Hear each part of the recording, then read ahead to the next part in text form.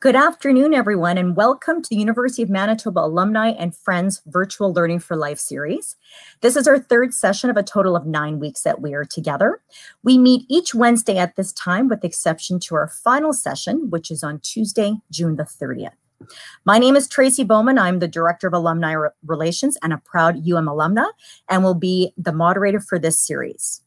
Today, we have over 730 alumni and friends who've registered for this session from around the world.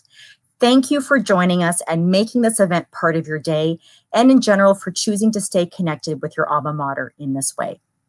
This program has traditionally been in person, geared towards our alumni friends audience in the Winnipeg area, but we've been able to expand it to all 145,000 alumni living in 140 countries around the world to participate. We've been able to offer this program free of charge to all alumni and friends, thanks to the very generous sponsorship of one of our affinity partners, IA Financial. Many thanks to them. Delivering learning for life opportunities is a very important role for the University of Manitoba, and we are proud that we are able to showcase so many of our leading professors, researchers, and alumni in this way. So just a few housekeeping details before I introduce our speakers today. You are viewing this webinar on a YouTube link, and you will be able to see both our presenters and their PowerPoint presentation. This session is being recorded and will be available on our website in the next day or two. You were also sent a link to Slido. The website is www.sli.do with the password 4706. And we are using that website again, like in our other two sessions, for the question and answer portion. So you are welcome to pose your questions at any point over the next hour and a half. And then I, as the moderator, see those questions and will make them live. And then at the end, I will be asking those questions verbally to both of our presenters today. I would recommend that either you open a second window in your web browser on your computer, or alternatively, you could use another device to look at Slido on one, and then you can view this on YouTube in another device. So now I'd like to introduce our speakers today. We have Dr. Michael Yellowbird and Don McDonald, and the topic is mindfulness meditation. Dr. Yellowbird was appointed as the University of Manitoba's Dean of the Faculty of Social Work in the fall of 2019. He is a celebrated scholar, author, inspirational teacher, and passionate advocate for decolonization, Indigenous social innovation and creativity, and institutional and environmental systems change.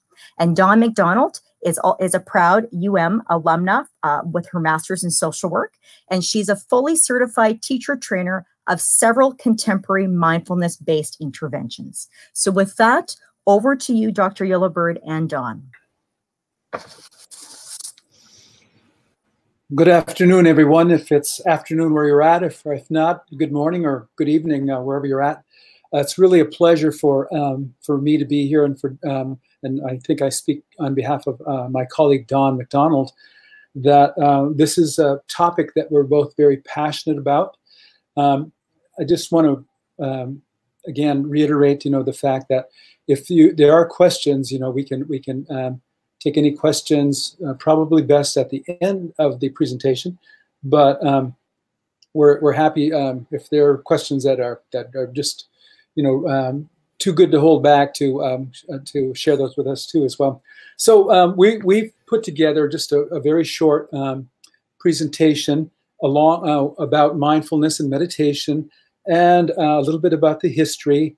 We're going to talk a little bit about some of the reasons we need mindfulness and meditation today, probably more than ever, and also what are some of the benefits we get from mindfulness. And my colleague Don will lead us through some practices today as we go along. So Don, you want to add anything at this point? Oh, I'm just so grateful to be here with you, Michael.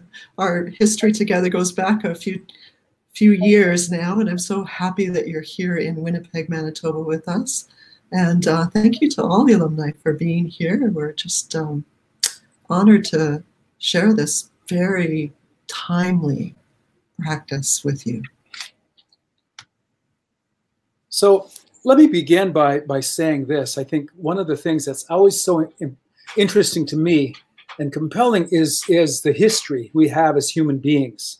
and a lot of that history that's been explored, and a lot of it that has been unexplored.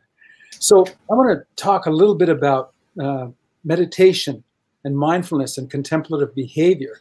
And just to, begin by saying that these practices have been a very important part of human evolution and have been around for tens of thousands of years. Mystics, religious leaders, ascetics, healers, all these different people that have been pursuing enlightenment, who have led this life of what they call renunciation from material possessions and physical pleasures, have spent time in isolation, concentrating,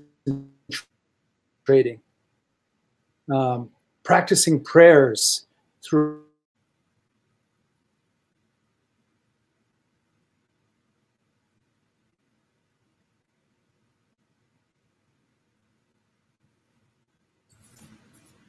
what is the purpose of life. Many, many people have made, oops, sorry. I don't know what happened to this screen here, but there. Sorry. Many people have made pilgrimages to these very, very sacred places around the world. I'm going to share with you one of my favorite places.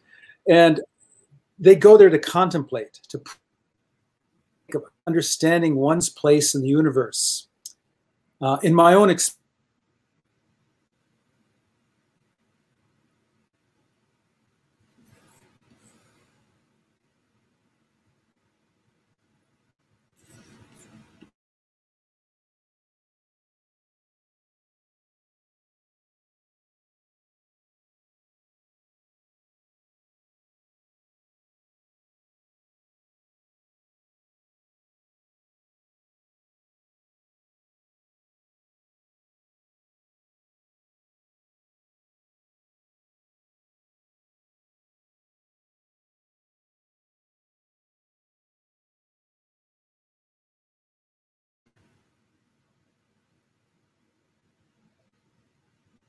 Have we lost our contact?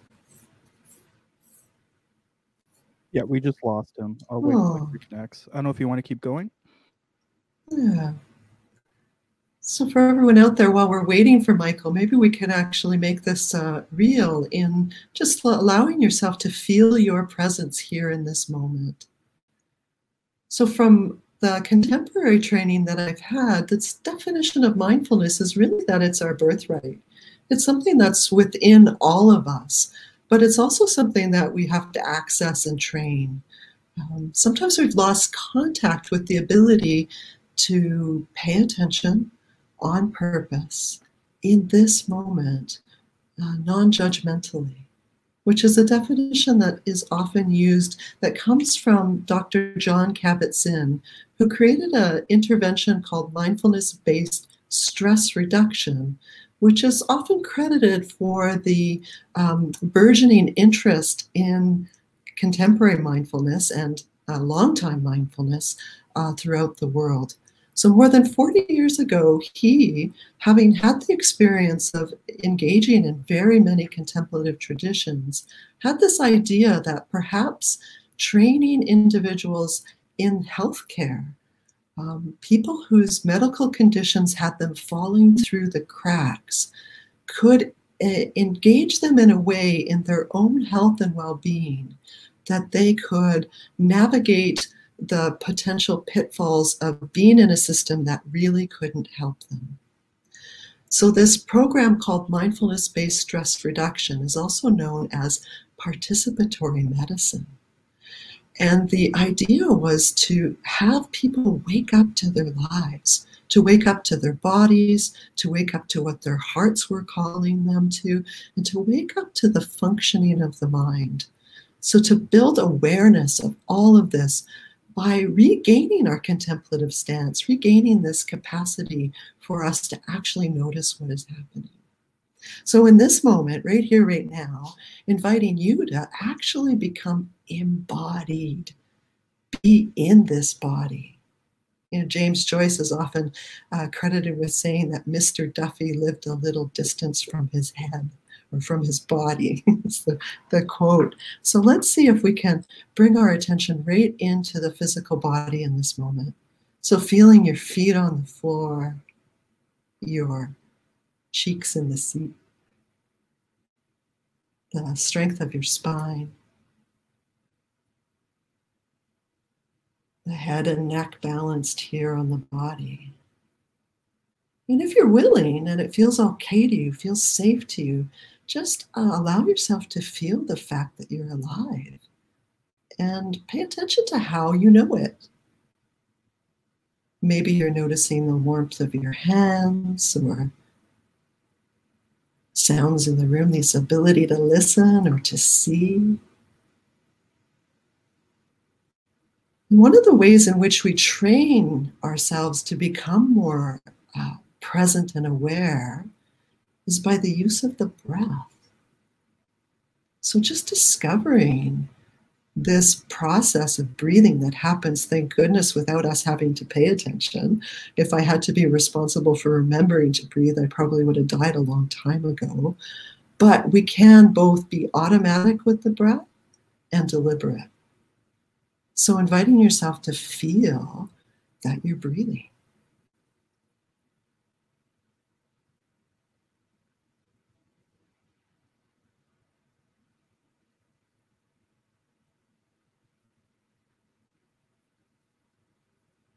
You might even take a few conscious deep breaths, signaling to the body that you're alive and well.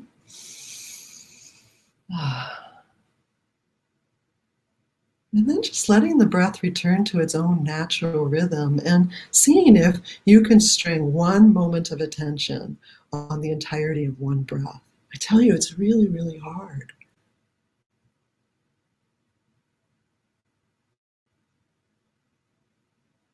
Because if you're like most people, the majority of the time, we're not actually present to what we're intending to be present to. The mind is wandering. There's a wonderful study done by a group of researchers led by Matt Killingsworth, in which they had iPhones. And at random times during the day, they would prompt people to get a call, and they would ask them, what are you doing? Were you aware of what you were doing? And then the really interesting question they asked is, how happy, how satisfied are you with this moment? And what was interesting is that for a majority of the time, nearly half the time, we're not present to what we're doing. We're somewhere else. Oh, you're back. Yeah, when did I don't know what happened. I was really sort of going along with my, where did you lose me at? We lost you very early in. So I was just leading a little bit of a brief practice. Oh, yeah. No, so perfect. Come on in. We hadn't gone past your first slide. Oh, really? Yeah. Well, do you remember the language? I'm sorry. I don't know what happened. Dropped the. That's okay. So we had seen the picture of the Grand Canyon, I think is where you were last speaking of. Yeah, but do you remember the language I was talking about? Because I was reading a lot from a lot of my notes. So. Okay. All right. So let me just continue. I apologize. I'm not sure what happened to why the system went down, but so there are these, as I mentioned, sacred places, and I'm not sure if I should put it back up again because I might lose it. But let me see if I can try it again, and because I need to get back to the gosh, now we are a bit lost.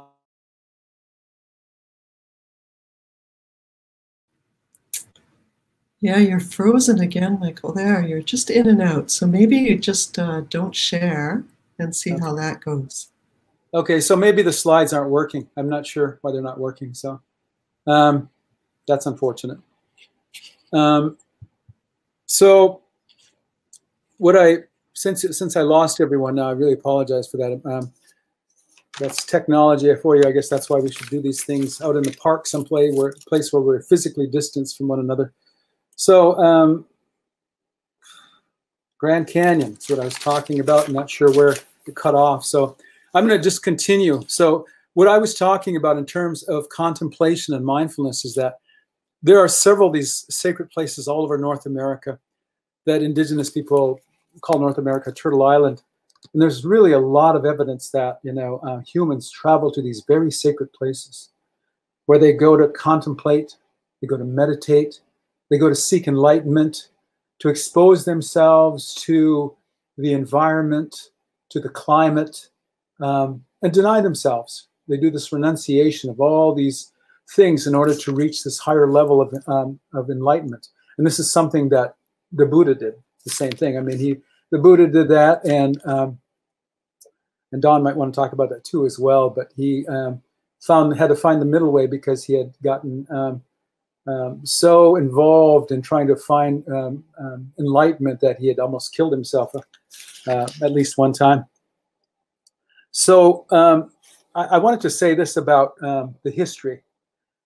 The first actual evidence I was reading about, maybe Don has some information too, was a carving in caves in Tibet that were about 8,000 years old, where you see these ancient yogis sitting in what they call a full lotus position inside the cave. So about 8,000 years ago that folks were already doing a meditation, in the formal meditation in that part of the world. So meditation, mindfulness has been something that all cultures have done. And if we move a bit forward from that, then we come to the story of the Buddha. Don, did you want to say anything about the Buddha? I've got some stuff. Okay. No? Okay. So let me just kind of get through this piece here, because I think this was something that's always been compelling to me, was because it's, Buddha's finding his enlightenment as he goes along. But Buddha was born, like a lot of these sages, was born into very sacred circumstances. Tecumseh, the great Seneca leader, was born under the star, a comet that was, in the 1700s, late 1700s. And there was a sign in the sky, right? Jesus was born under signs, all these great leaders. And that's how Tecumseh got his name, the Panther in the Night, because the comet was going across. So are these signs that sort of indicate to people that, someone's born under a sacred sign, that they're probably going to be great leaders in life. And that's what happened to the Buddha. So the Buddha, of course, was raised in opulence in a palace. And he, I'll kind of fast forward, I won't tell the whole story, but he wanted to leave the palace and find out, what life was all about, because he had no knowledge of what life was outside the palace was, because his father forbid him to go outside the palace. So one day, him and his courier went out, and he began to see these signs. And in different days, he saw these signs, but things that really woke him up to suffering, right? The first person he saw when he went out, he had never seen a sick person before, but he saw a very sick person who was, very, very sick and on the age of, on the verge of death and so on.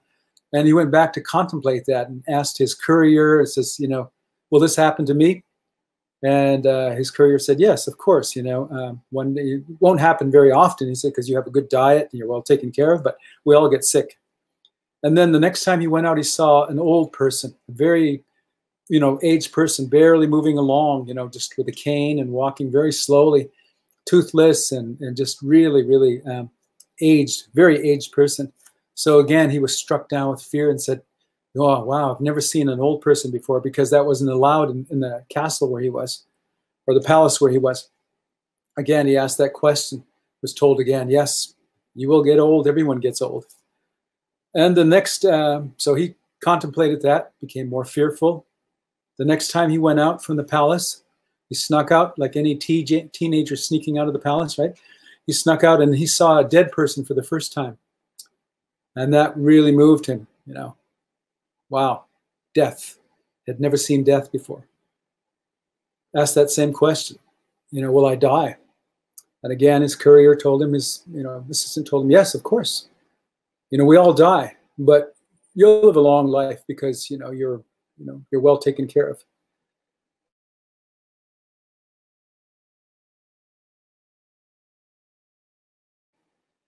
Who was sitting by the side of the road, in a meditative. But in some accounts, when he looked at this person, he could see that this person was lifted of his burdens. And that person was smiling, very impoverished, very thin, but very, very, free from suffering. And basically he said, that's what I want to be. And from that point on, then he left the palace and then began to seek, like we all do, seeking, right? So he went to different places, different people, and finally decided, he had to do this on his own.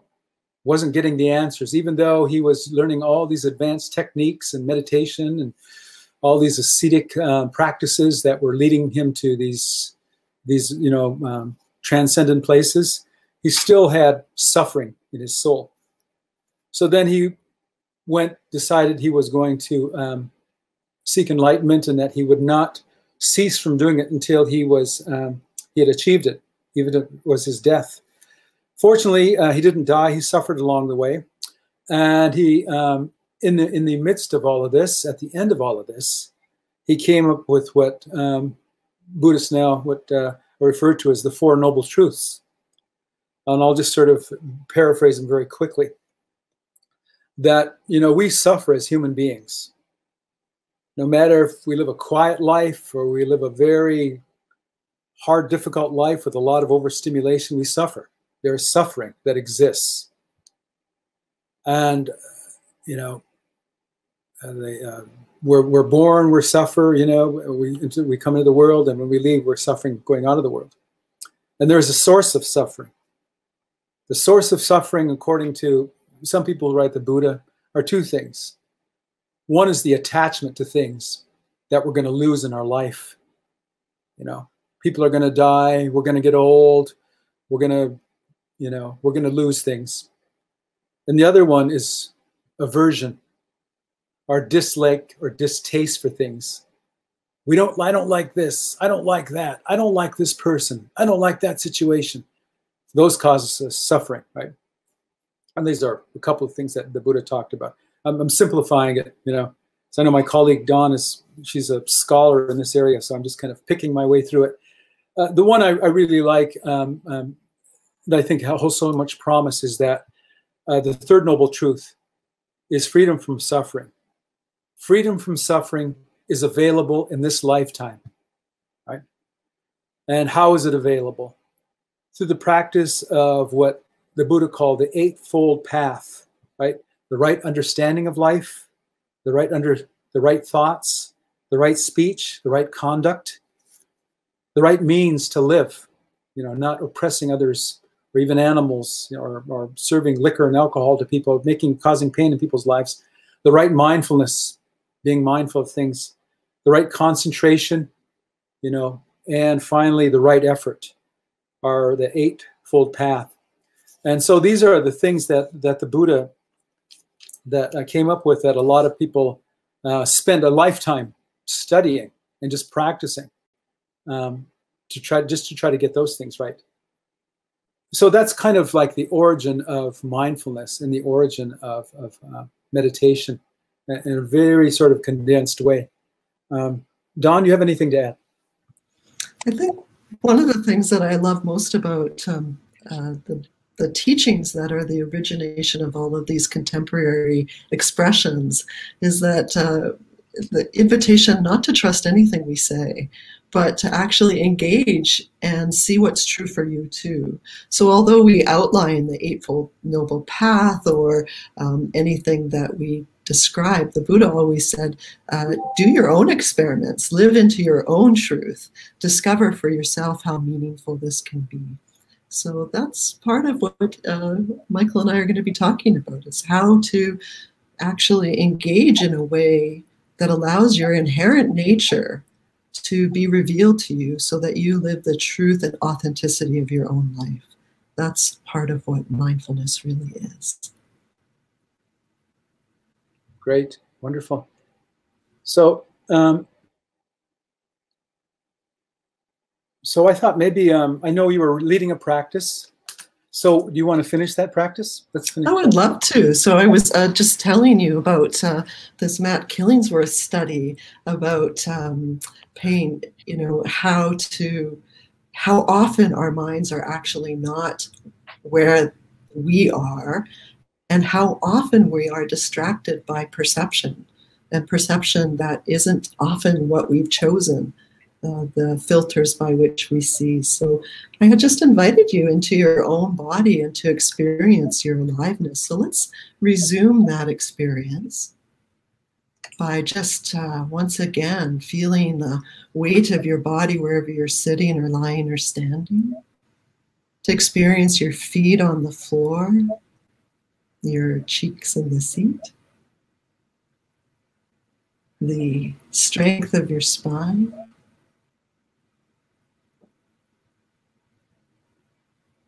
And I love this phrase. It's just experiencing your inherent dignity. Experiencing your inherent dignity. And then entering in, like really discovering the experience of your breath in this moment, be it an in-breath or an out-breath.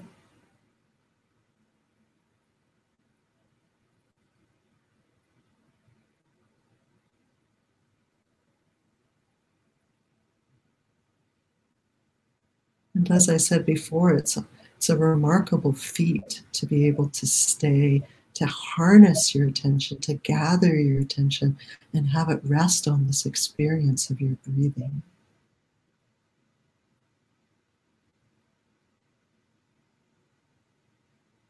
But there's a certain freedom that comes when we do. But maybe for you, like for me, like for almost every human being, your mind has wandered. Maybe even 100 times since we began. And so the practice is actually to make a choice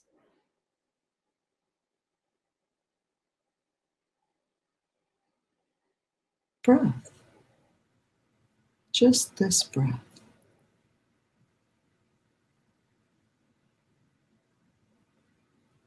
And this one.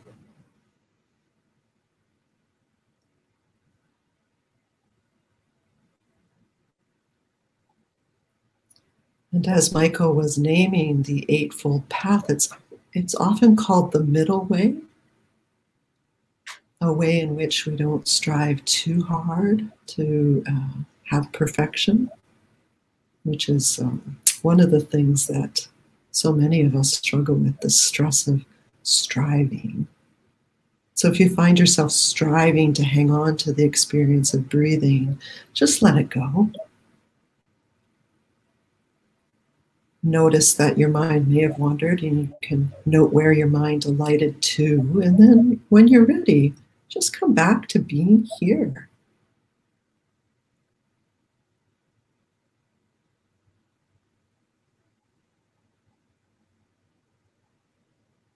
Just this, only this, just for right now.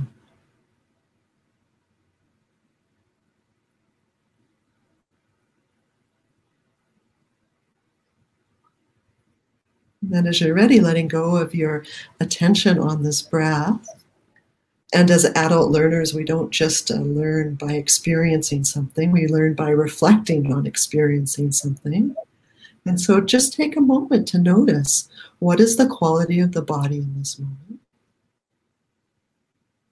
What's the quality of the experience of emotion?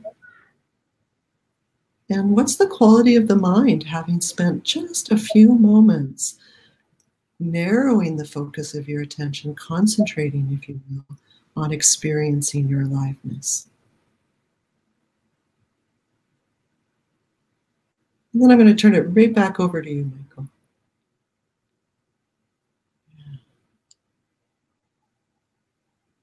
Okay. Thank you, Dawn. You're welcome. It's very satisfying. I always really appreciate the way Dawn sort of leads us through these practices. She's got such a calming voice and so knowledgeable about the about the processes.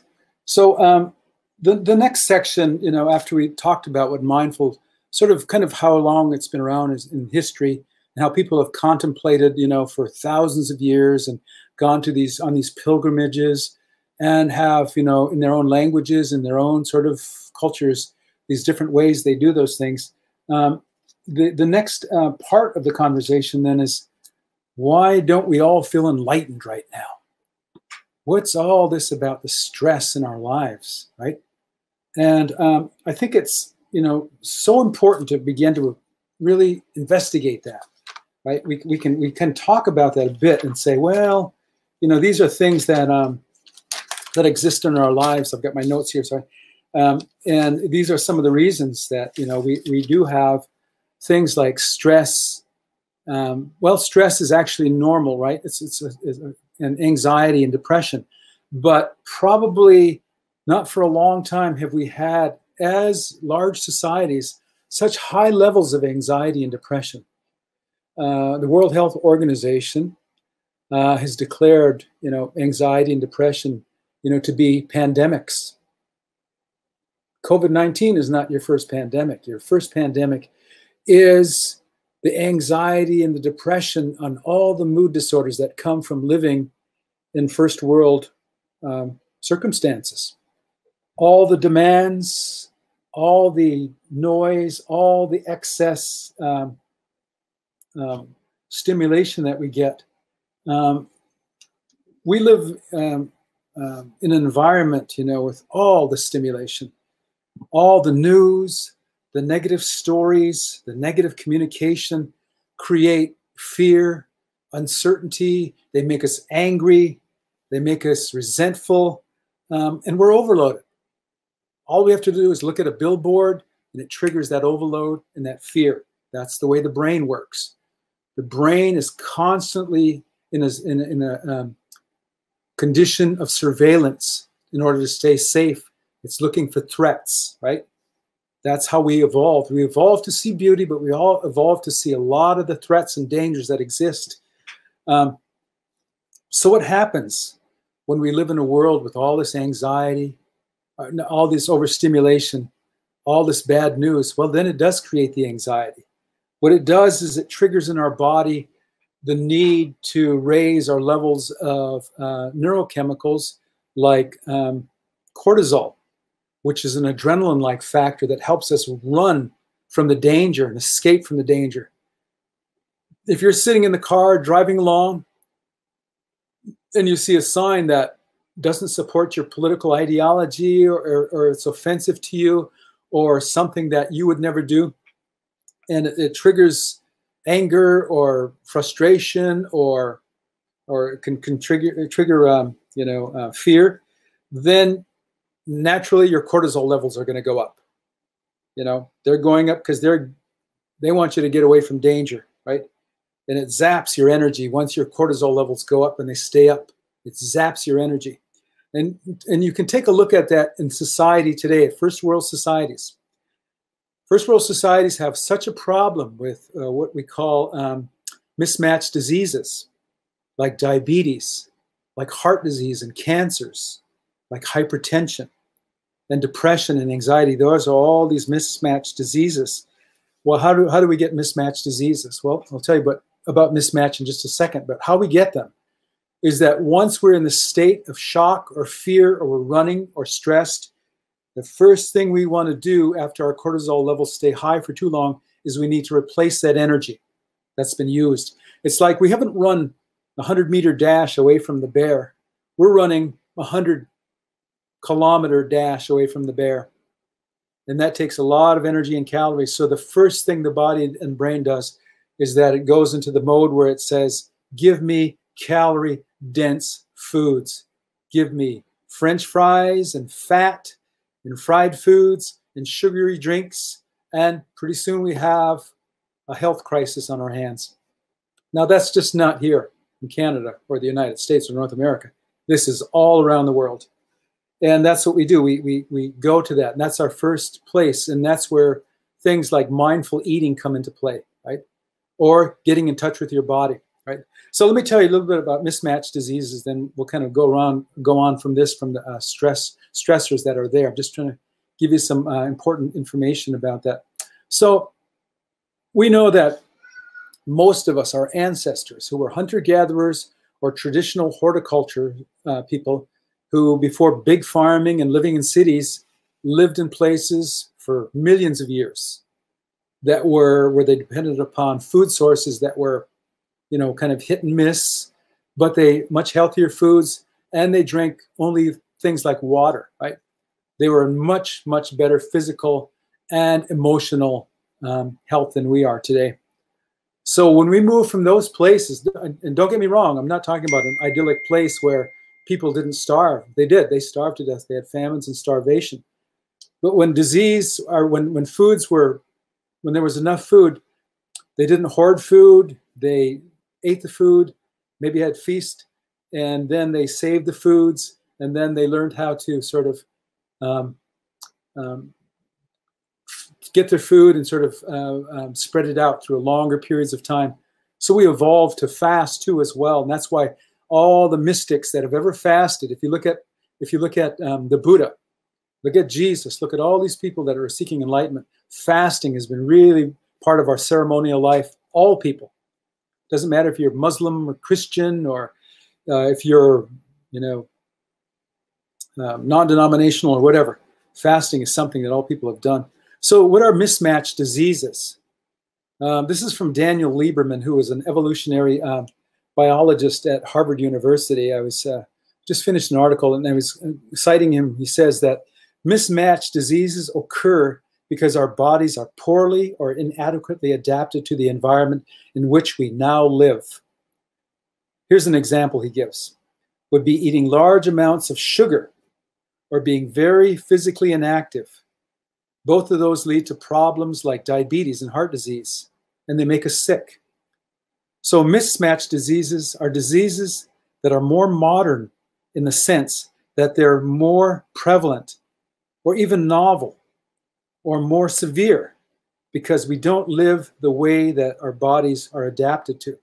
So if you go back to the Buddha and you go back to all these people that were a few thousand years ago before the advent of farming and living in big cities, our DNA and our genes, we have evolved to have genes that we need to contemplate.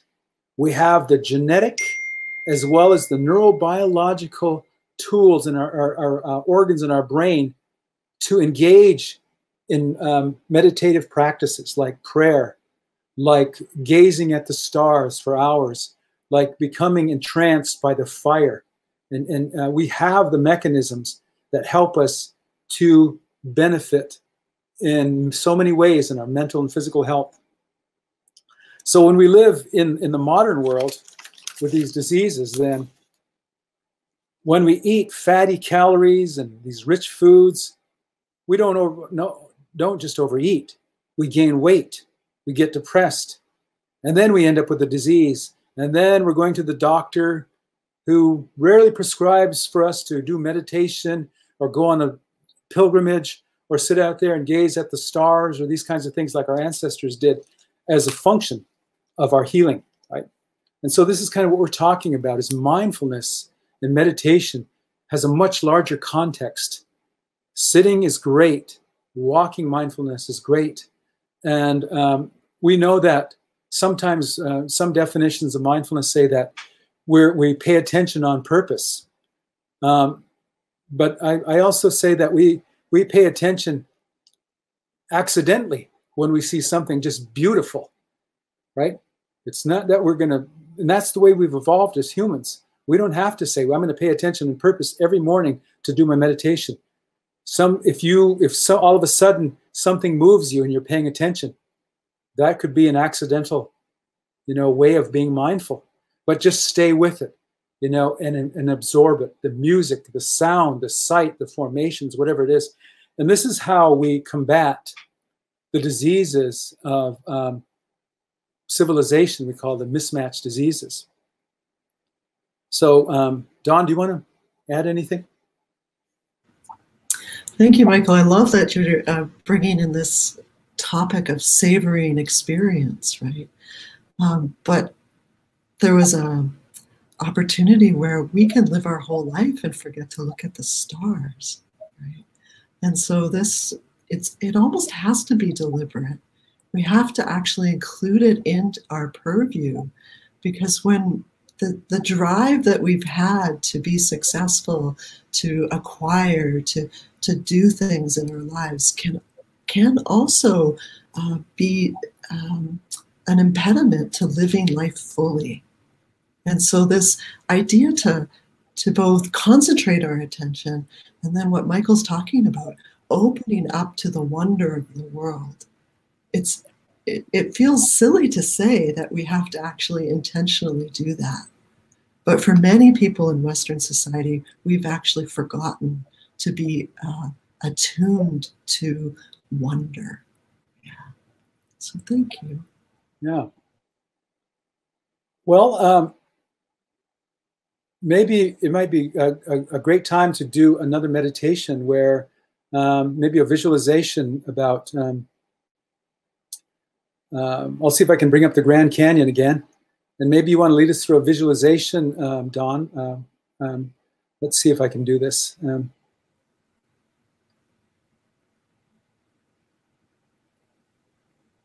Let's see if I can do this here. Share my screen. Excellent. Okay. So while Michael's looking for his screen, I'm just going to preface this practice by talking about the importance of actually nourishing ourselves, especially in the face of fear. And this pandemic has really awakened fear for many of us. It's an unprecedented experience in our lifetimes for many of us. And you might have heightened levels of cortisol, I know, and adrenaline and all the fear hormones that have been released. And so to counterbalance that, I'm going to invite you into a meditative experience that will have us rest in something that's inspiring. So, can you see that? I'm sorry, can you see that screen, Dawn? Okay. That's beautiful. So Michael, I might just invite you to mute yourself for a little bit so that we don't get some feedback. Oops, you changed the slide. There we go. I'm not sure. Can you mute me? Yes, you're there. You're good. It's perfect. So using the power of your mind right now, if you're willing, establishing yourself once again in the physical body. So feeling yourself here. Inviting you to recall a person or a place, or maybe even a four-legged creature, in whose company you have felt capable of being fully yourself.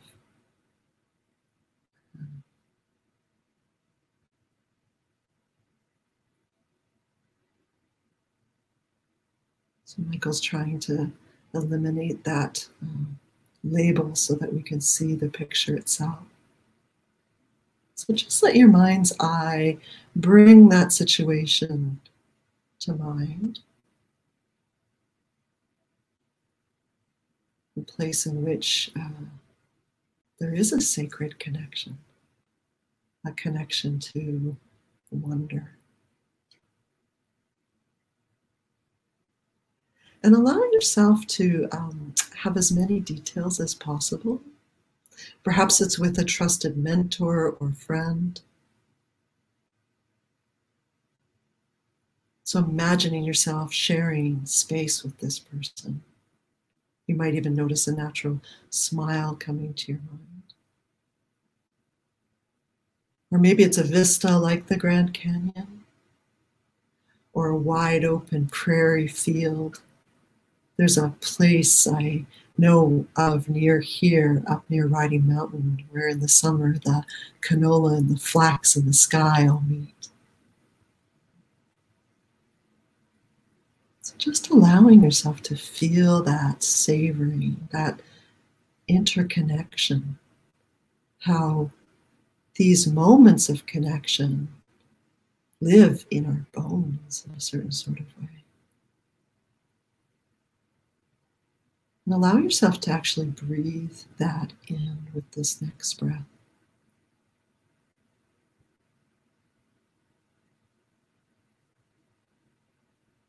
And of course, as we know, more than half the time, even when we intentionally choose to remember something or think about something or be present to something, the mind will wander. And so do we just refresh our aim? Allow yourself once again to recall this experience of freedom, of appreciation, of beauty.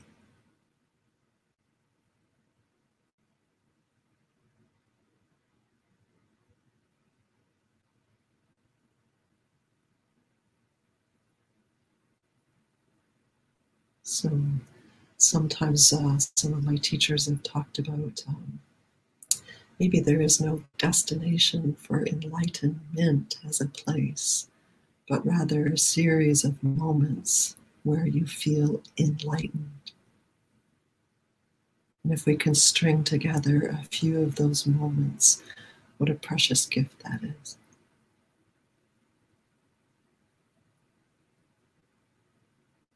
So from this memory of feeling freedom, just allowing yourself to breathe this in. And if you're willing, on your out breath, imagine sharing that freedom with everyone around you.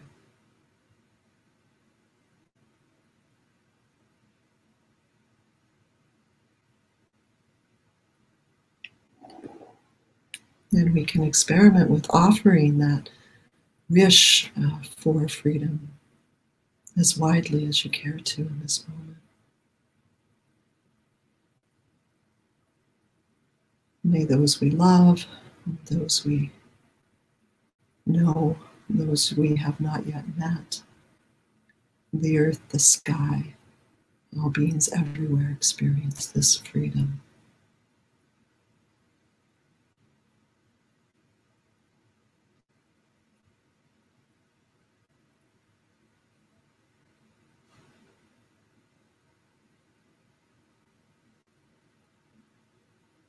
And then as this short practice begins to draw to a close, letting go of the image. And once again, just dropping into the experience of sitting here, the wholeness of your body, from the tips of your toes to the top of your head, the sides of your body, the front, the back. Recognizing that even if there are some parts missing or parts added or parts not functioning the way you'd like them to, that there's more right with you than wrong with you in this moment.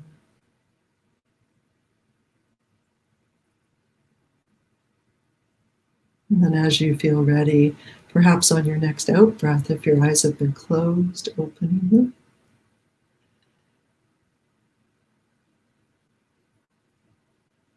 Michael, maybe you'll talk a little bit about what happens in the brain as we move towards meditation, for the results of meditation.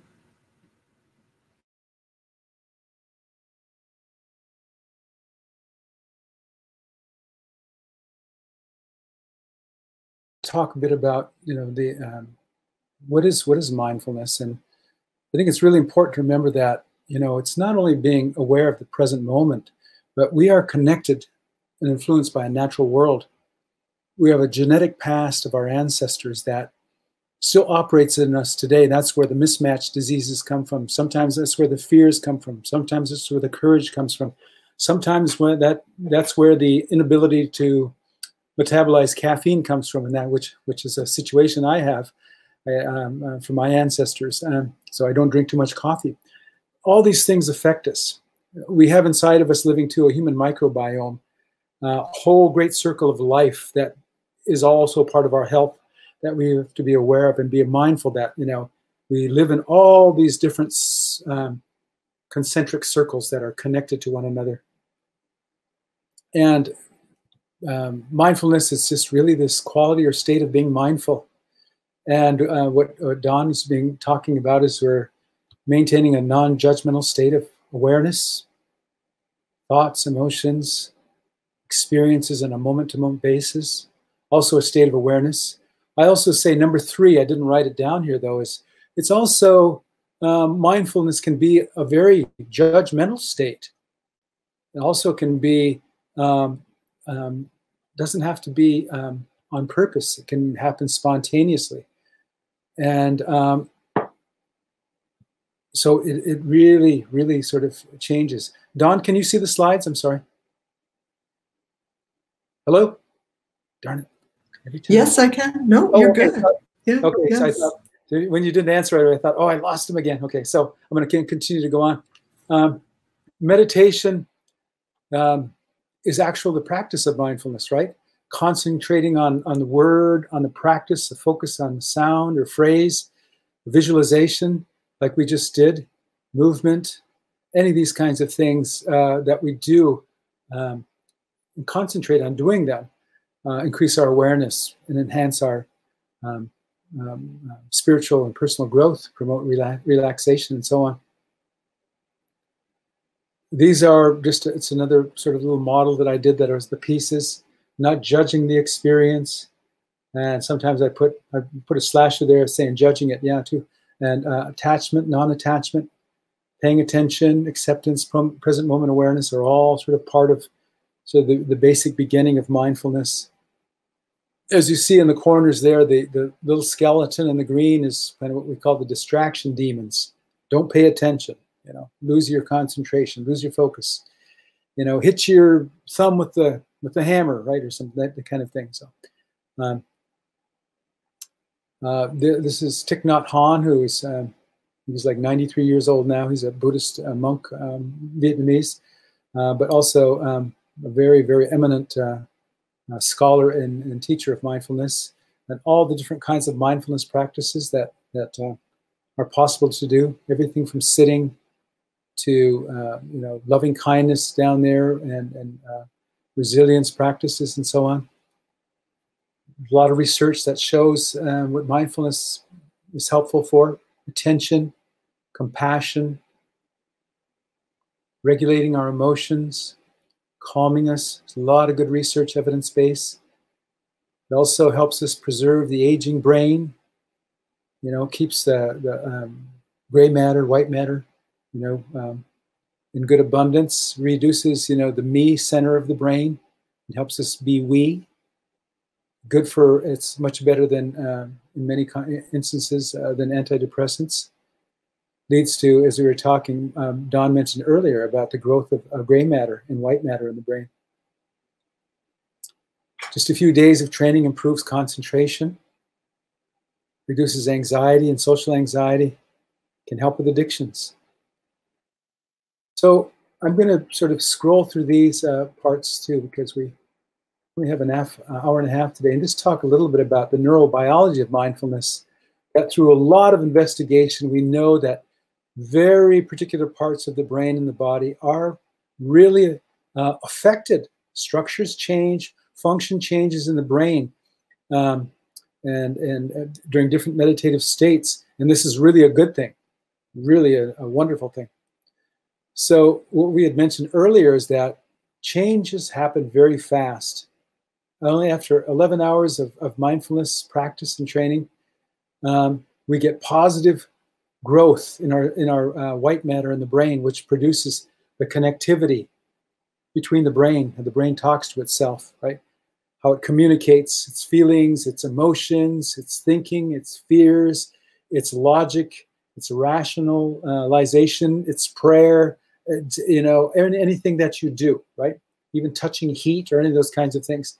This is why it's so important for those of us who are putting on those years, is that it's a very, very well tested, you know, practice. A lot of evidence base. Actually, there is some research indicating too that the more and more we practice, the greater and greater not only brain volume matter that we get, but we also develop more neurons in a practice, not a practice, but as a result of what they call neurogenesis, right? We grow more neurons. Very, very important and protective for neurodegenerative diseases like dementia and Alzheimer's. If you have what they call neuronal growth, and you have what they call cognitive reserve, because you have more growth, chances are you're going to do much better as you get older. And that's been shown in a number of different kinds of studies now. More practice is even better. 45 minutes of practice per day for 8 weeks changes major brain structures associated with memory, sense of self, empathy, and stress, both short and long-term memory. And that's a good thing. Now, these are just very short studies. Imagine if we were doing it every day past 8 weeks for the rest of our lives. We would have such big gains and such great benefits. Other parts, like the insula part of the brain, is a side. One up on the left, you're looking at the screen, is the activated insula. The next picture to the right of it is the insula from the back. The insula, there are 2 of them, and then the other one is the top down. As you see the activation there, what it is that the insula mediates conflict in the body, but also is scanning the body for the physiological state. How am I feeling? And a lot of times we're not feeling well. We could, if we're getting a disease or an illness, we don't pay attention to it. This kind of practice helps us be more in touch with the physiological changes and states in the body. Also controls mental emotions and the regulation of the body's balance, heat balance, emotional balance. Enables one to control negative emotions, right? We're talking about that very early on, that part you didn't hear as I fell offline. There's also, in this particular slide, the connections you see here between the parietal, kind of the tan up in the top, to the right, IGF, down to, it's called top-down modulation, because it starts with the parietal lobe. Parietal lobe is sort of connecting, and then connecting all the way down to the seeing part, the occipital lobe. That's something we don't have to be too concerned about now, because we don't have enough time to talk about it. But if you see this slide, people who do a lot of meditation have an enhanced ability to perceive the emotional mental state of others. In fact, what it means is that, your level of emotional intelligence goes up, and your mental intelligence of others goes up, right? You're better at reading people. And this is very, very important for all of our ancestors at one time when we lived in villages and tribes all over the world, was that we didn't need social workers. Anybody in the village had a high level of temporal parietal junction activation because of a lot of contemplative practices. So they could see if someone was sort of skidding off the road early on, or someone was feeling depressed or suicidal or anxiety ridden, right? Because people had trained themselves to have this high level of mental intelligence and emotional intelligence about other people. Today, it's hard to read others. We don't, we make a lot of mistakes sometimes when we try to read other folks. The last chart I'll show you is this brainwave graph. And the people that are meditating, kind of end up in the alpha wave level, very relaxed, deepening into meditation. And as we see the modulation in the brain, we know that anyone who reaches this level and has a lot of training, is that for most of us who don't do meditation, when we reach an alpha level, this nice kind of roll there of brain waves, then we get tired and fall asleep. But if you can imagine a person that's trained themselves in doing meditation for long periods of time and learned how to calm down these brain waves through different kinds of practices, then 24/7, a person could be wide awake, very alert, but the brain waves would be in a very, very nice, relaxed state, and just kind of modulating along. If you go up higher, when you see the beta waves, a lot of us are sort of in that level until we go to bed, which is why we can't go to sleep very much. The gamma waves are, this is kind of a misnaming of a hyperwave or a gamma wave, because the gamma wave has a couple of functions. The one function is that we know that meditators who have meditated like 40,000 hours in their lifetime can achieve a gamma wave modulation. And really what that means in terms of when you look at the science of that is that it puts the brain in a state of maximal sensitivity. The brain is just so sensitive to things that are going on around it. The other thing it does to the brain too is that at that level, and I'm talking about meditation, I'm talking about mindfulness, when you become that skilled, is that the brain is using little or no power. So brain fatigue is something that, you know, is not an issue like it would be if unless you were in a beta wave. So these are things that really change when we begin to do mindfulness practices, as we get deeper and deeper into that. And this is why, from a neurological, neurobiological perspective, that it's so good for our brains and our body. So I'm just going to end the show there and go back to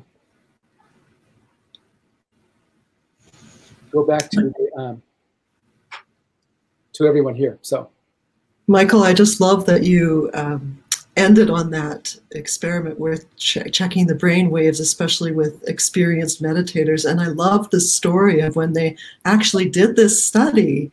They recruited monks who had been practicing for so long, and they put the sensors on their heads, and the monks all started to laugh because if you don't hear the word heartfulness when you're saying mindfulness, then your definition is not complete, because they thought that the scientists should put the sensors on their heart, not on their heads.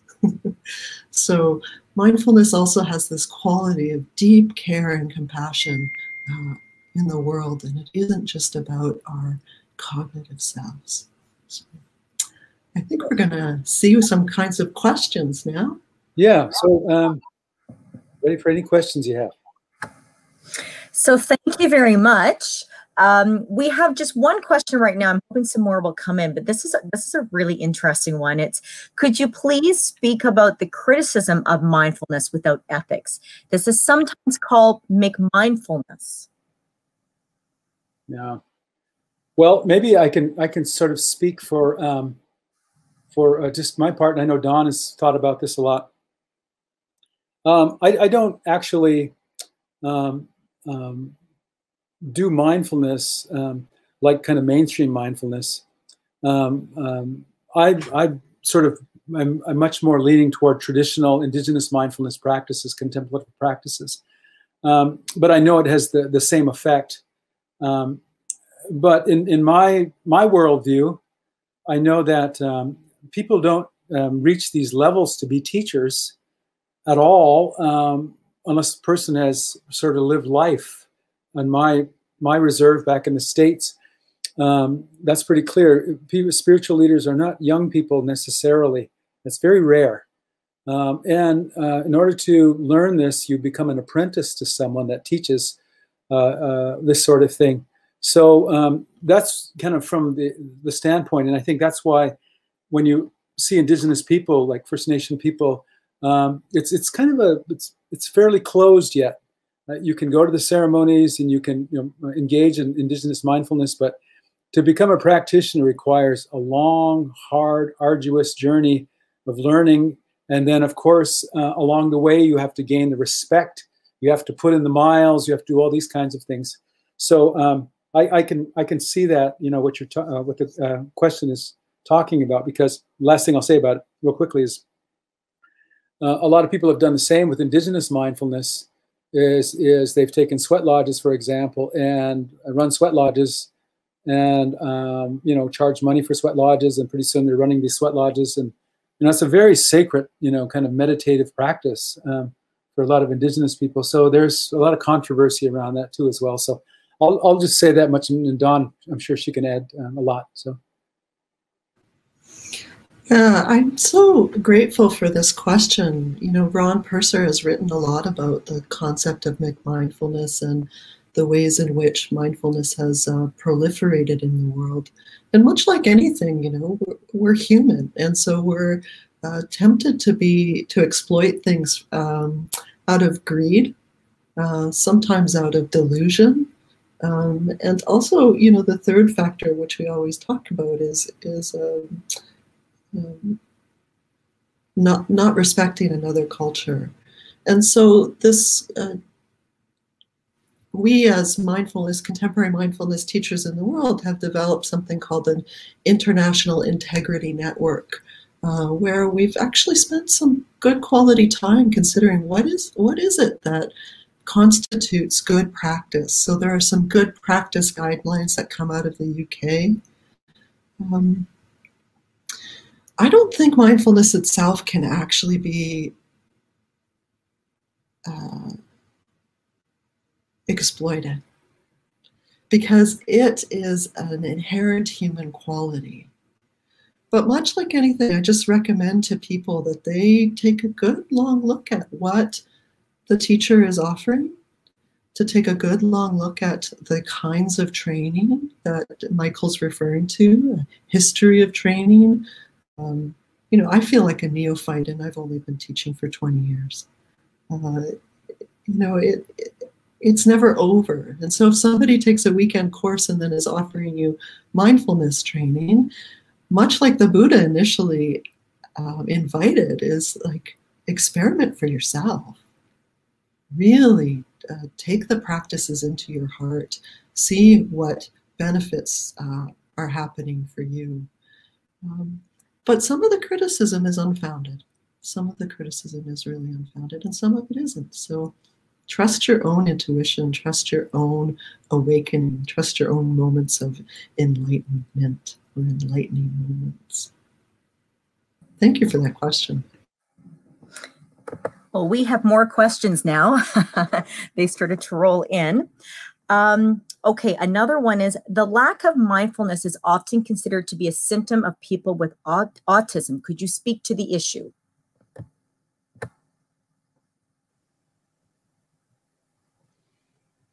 So, Michael, I don't know if you have anything to talk about, like research-wise. I feel like I can speak to having some work at with people with autism, including a grandson. And there's much written about both a lack of mindfulness, a lack of attention, or over attention. And so one of the ways in which mindfulness is defined is as an lack of mindfulness isn't mindlessness, but also an over-identification with something. And so on occasion, people become over-identified with a particular experience. But from an academic point of view, I can't really comment on the research. Michael, are you familiar with this? I am not familiar with mindfulness and autism. I'm more familiar with autism and diet, you know, because I do a lot of work in microbiome science, and also autism. A lot of people would argue, I know this is not answering directly your question, but a lot of evolutionary folks talk about autism being one of those diseases of civilization, just like heart disease would be.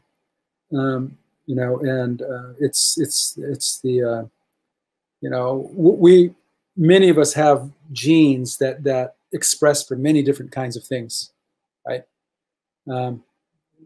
For different kinds of conditions. One condition could be maybe autism. One condition could be, you know, glioblastoma for brain cancer.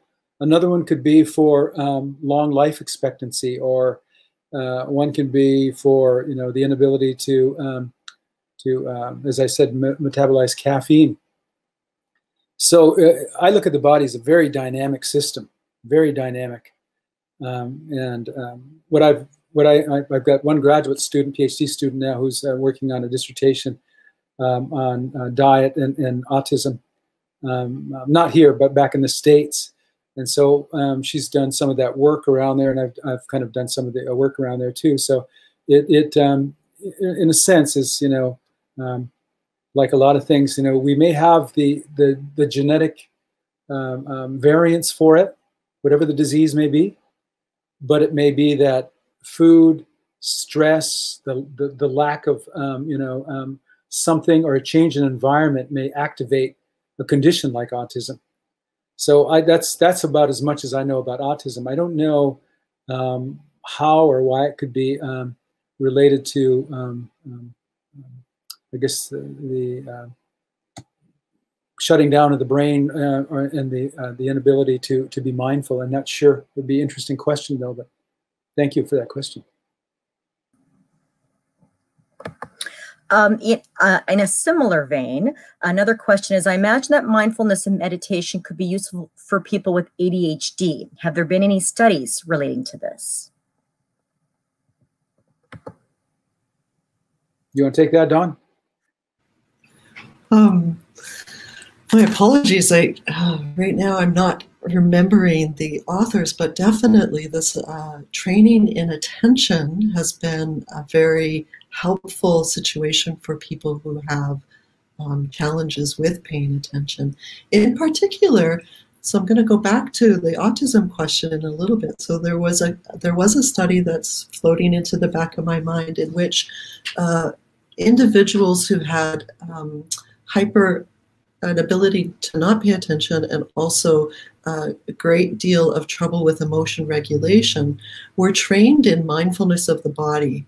In particular, they were trained in a particular kind of intervention that's called soles of the feet, in which when standing, they began to become familiar with the experience of knowing the sensations of their feet in their socks, in their shoes on the ground.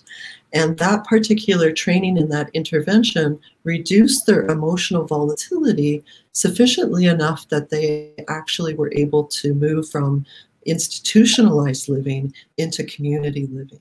So this ability to notice the tendency to have visceral experiences of emotion and be able to regulate them through attention in the body has been super helpful for individuals. Yeah, and just to add to that too, a number of people have to dig out the work now, but a number of people have actually written about, you know, all the diagnoses that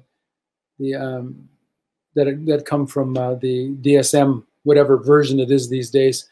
A number of them now are looking at rather than autism, or rather than, you know, labeling someone with hyperactivity disorder, what some folks are beginning to label it with is movement or environmental deficit disorder, meaning that that children are not outside enough,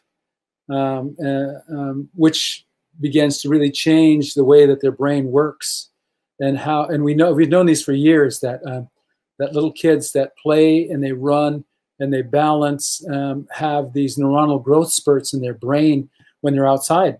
These are things that we've known for years, looking at animal models, then looking at children models when you do scans of kids during their developmental stages. So again, that's why I say that I haven't looked at like ADHD in that context myself, but I have read, or a number of scholars have talked about it now, more in a sense of, rather than, you know, some kind of attention deficit disorder, it's more of an environmental or outdoor, you know, environment disorder, you know, that kids aren't getting enough playtime and stuff, which makes sense when you start looking at the how the brain works and how it grows and when it grows and that sort of thing. So the lack of stimulation really creates a lot of issues in terms of brain growth and neuronal growth. So. Okay, another question. Does it concern you that mindfulness is used synonymously with awareness in reference to things that have nothing to do with the concept?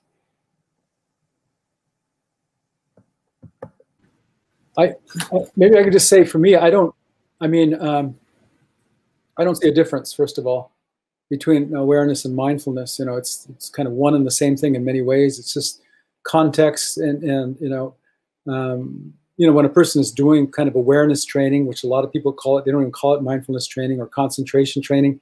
You know, that's done in other contexts, right? It's done in contexts where, you know, people aren't actually doing mindfulness per se practice, but they're focusing on achieving a certain kind of level of competence by paying attention to whatever they're doing, you know, whether it's neurosurgery or whether it's, you know, people who are engaging in diffusing situations.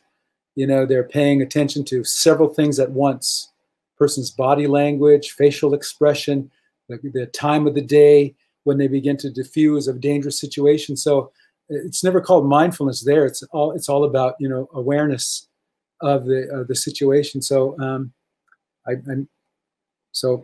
think they're one and the same. So.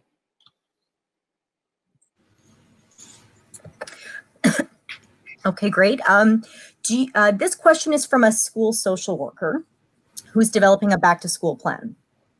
The question is, do you have any specific recommendations for children returning to school? It's just such a great initiative, the Mindfulness in Schools initiative. I think one of the things that I really believe that mindfulness training can do for us as individuals when we're in these situations is to really begin to pay attention to what's going to be needed, right? To notice both in a funneled way and in a broader way what the children are going to need as they return to school. I've been thinking about the implications of this pandemic on our children and our health systems and all of it. And there's some really great lessons that may be emerging about the kinds of ways in which we need to decolonize the structures that have been existing, and how we might be able to pay attention to what smaller class sizes might be doing for us. What will the children need? How will we mitigate the emotional implications? So you as a teacher creating the scenario for your classroom, when we talk about the difference between awareness and mindfulness, mindfulness is the awareness that arises when we actually have an open ability to look at all of the factors that need to be present for the young people emerging. And I know Michael has so much more in his decolonizing mindfulness work that will be contributing to these inevitable and beautiful evolution of our culture. So thank you, Donna. And I want to just sort of add a bit to that. I was a teacher's aide years ago, and I was a kid. Miyagi was once a child too. So one of the things I know about the science of exercise is that we should never isolate mindfulness practice as something that kids do sitting, right, in the classroom. I think kids coming back to school, I always like with my own children, it's kind of like Cesar Milan, if you've ever heard of him. He's a dog trainer. But I think about it, my own kids when they were little, and I've got little kids now. I always think discipline, exercise, and then love, right? But for kids, I think coming back to school, I really believe that, play. Those things are so critical, so critical. If you want to do these kids a favor, in my estimation, even though I have this great sort of belief in mindfulness, do not sit them in a chair and make them start practicing mindfulness practices first thing, first day. The first thing they need is they need to exercise and play, reacquaint themselves with one another in the ground, in the safety of the place. They need to run. They need to laugh. They need to move. I'll recommend a reading to you. It's called Spark. It's written by this guy, John Rately, who is an MD, who wrote this great book back in 2013. I think that's a new edition of it. It's called The Revolutionary New Science of Exercise in the Brain. I don't know if Rately says this, but I'm not. I remember I'd have to find the source again. But mindfulness is even more. It's even from a neurological point of view, it's even more effective when someone goes on a nice long run or a run and then comes back and relaxes for a while and then sits and goes into a meditative practice by sitting and focusing on your breath. Why does that work? Well, because what science tells us is that with children, they need to play. And if they have good feelings coming out of that play, they sit down and they meditate on that good feeling, they're going to keep it the rest of the day because they've preserved those neurons of fun in the brain. I'm just calling it that, right? That's what I call it, the neurons of play, the neurons of fun. But you can think holistically. I always think holistically, right? Mindfulness sitting practice or even walking practice is one thing. But in order for the kids to get the dopamine levels up, the serotonin levels up, and to be expressing, norepinephrine at a healthy level so their alertness is all about fun and games rather than fear, they've got to run. They've got to play. Once they do that, the exercise, then you give them the love of sitting mindfulness so that they learn how to bring that all back to the center, right? That's what I recommend. That's what I tell people because that's just the way I am. I'm a runner. I've been a meditator for over 45 years. I've been a runner longer than that.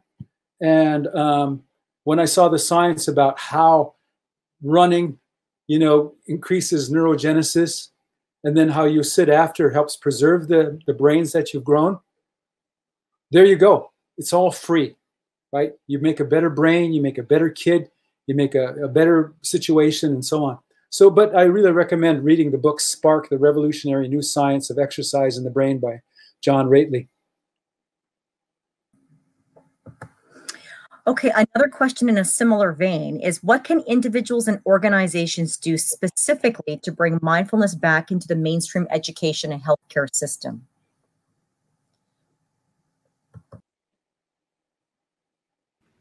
Dawn?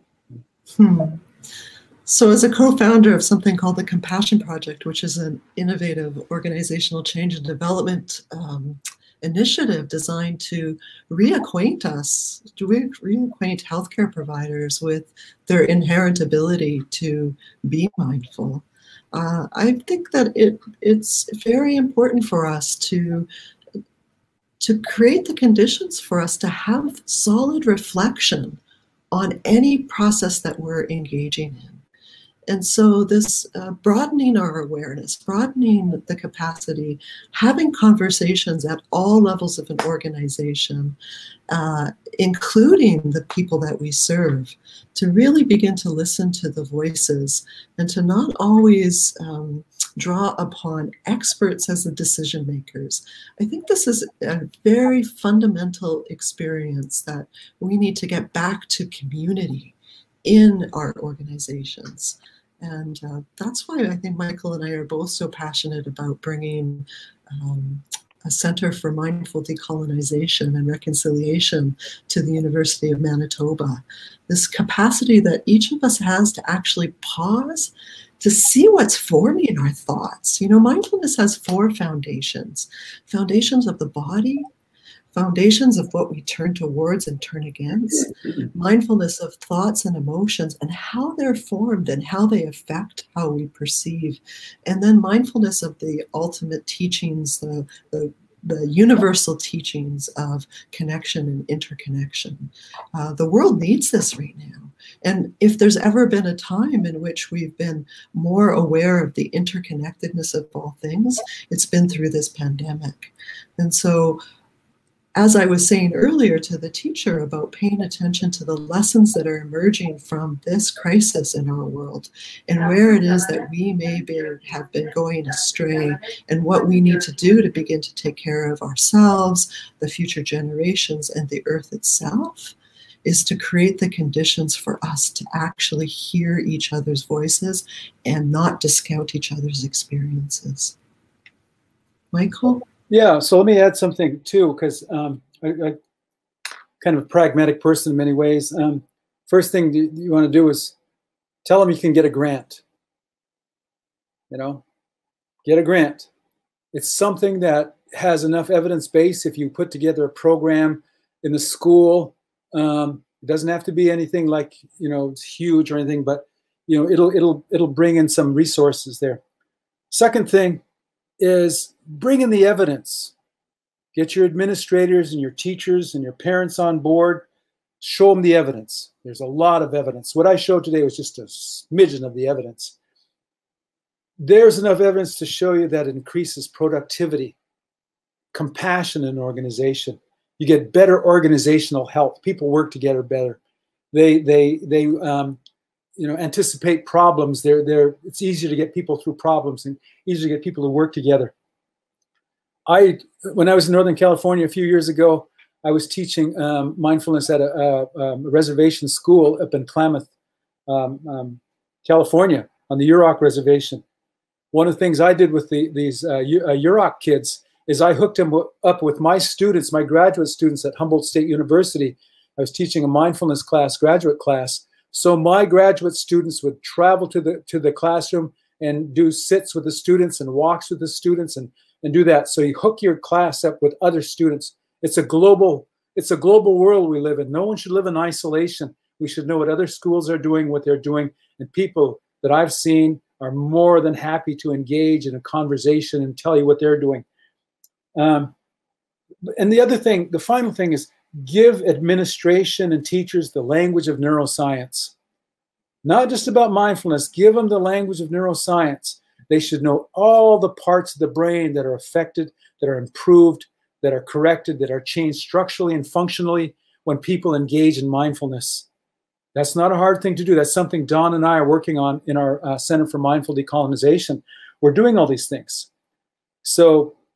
And we're doing it because we know it can make schools, organizations, communities better places. You know, that's what social work is all about, is to try to help people achieve a sense of justice, a sense of, connection with one another, to begin to decolonize, all of these harmful situations that people have gone through for long periods of time, and to bring Indigenous people and settlers together to work together on some of the common problems we have as humanity. So that's the thing is, get them involved in understanding it's way beyond mindfulness. It's a better world. There are so many payoffs that happen with that.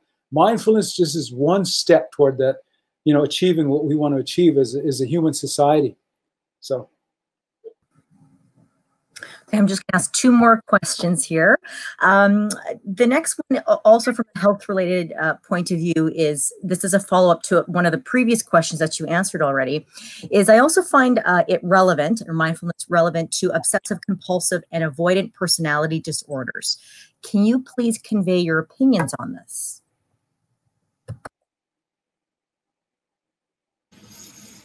Well, certainly there's some work around the similarities between addiction and obsessive-compulsive disorders. And there's work done that was started by Alan Marlatt called urge surfing. And it's the ability to pay attention to the experience of the rise of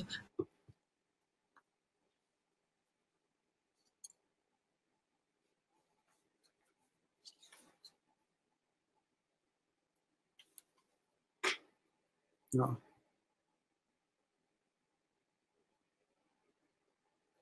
So Dawn's frozen. Can you hear me? Yes. Yes. There we are, back again. I think we both disappeared this time. Yeah. So that, if you're interested, I would just look up that work. Let me show you a book that I used in one of my classes at Humboldt State University in Northern California. So. Sorry, it's by this, Fabricio Diadana, who's the editor. It's a clinical handbook of mindfulness. This is a book that I used in my MSW class when I was teaching, getting my students to kind of learn more about mindfulness, and then to begin to engage in learning the practices, and then eventually bringing it to their agencies. Here's one book. So there's a lot of really important conditions that a lot of really experienced clinicians have worked with using mindfulness. This is another person that I've used in classes too. So her work, she's the editor of this, is, see if I can get the name up here, gosh. Illuminating the Theory and Practice of Change. And this is by, what's her name, Barr. But again, it's assessing mindfulness practice, mindfulness and acceptance processes in clients. So there's really a lot of really good accessible readings out there. I'm not an expert certainly in compulsive disorders, but I know that Diodona's book has a whole chapter and a lot of really good research on compulsive disorders and the use of mindfulness, and some very good research findings. So very encouraging. And the final question is, could you please introduce effective methods of practicing mindfulness in the current circumstances, perhaps without having a trainer beside you? I'd love to speak to that. Right now, if you Google mindfulness resources online, there are so many excellent, some of the great teachers in the world are offering freely the experience of having accompaniment. But, you know, I think one of the things I love most is short times, many times. Every single one of us is capable of actually pausing for a moment. There's a brief practice that I love. It's called the stop practice. The first letter is an S, and we just stop whatever we're doing. The second, T, take a breath. The O is just observe what's transpiring within you, what's transpiring around you. And the P is then proceed with just a little bit more clarity of what's called for in this moment. So wonderful practice to use if you're home and parenting, or you're stuck in quarantine with your family and finding it just that your irritability is up a little bit. These are totally accessible and very useful. And the more times you stop, the greater the capacity that you'll have to actually access your wisdom and respond rather than react to situations. Thank you. Not just second that too. I think a lot of the success that people have in maintaining a practice, like Dawn's saying, is to break it up. I mean, there's no reason for the way we live right now to try to to try to put an hour here, an hour there. That it doesn't work. Especially when our brains have been sculpted to be on the alert all the time, and we have what they call the monkey mind. It's always sort of active. So I always say to folks, it's like, for me, it's like running or meditation, is that if I do short pieces, like, and I do all day, really do the same thing, do 10 minutes here, 10 minutes there, 10 minutes there. By the time I've ended, my fifth time, it's 50 minutes during the day. That I do it, but not every day. Why? Because it's like running. You don't have to do it every day. Once you begin to build the neural networks, they're there, right? And all you have to do is sort of help them bloom a little bit. That's just how the brain works. So don't ever feel like, if you can't do a half-hour meditation that you failed. If you can do 30 seconds, you've succeeded. If you've done 10 seconds, you've succeeded. And all you want to do is, just to increase that a little by little. So some people, like the Buddhist, Tibetan monks, these guys are the ultra marathon people. They can do 10,000 hours, in 2 years' time or 3 years' time or whatever it is. That's just not for most of us. Or they can go on retreats for 90 days. That's not for most of us. But the person that can be consistent by doing it, as much as they can every day, are the people that are going to succeed. Just like running or swimming or any other activity. There are thresholds. There are chemical thresholds that happen in the body. When you sit too long, you're going to raise levels of cortisol, and it's going to be counterproductive. You don't want to do that.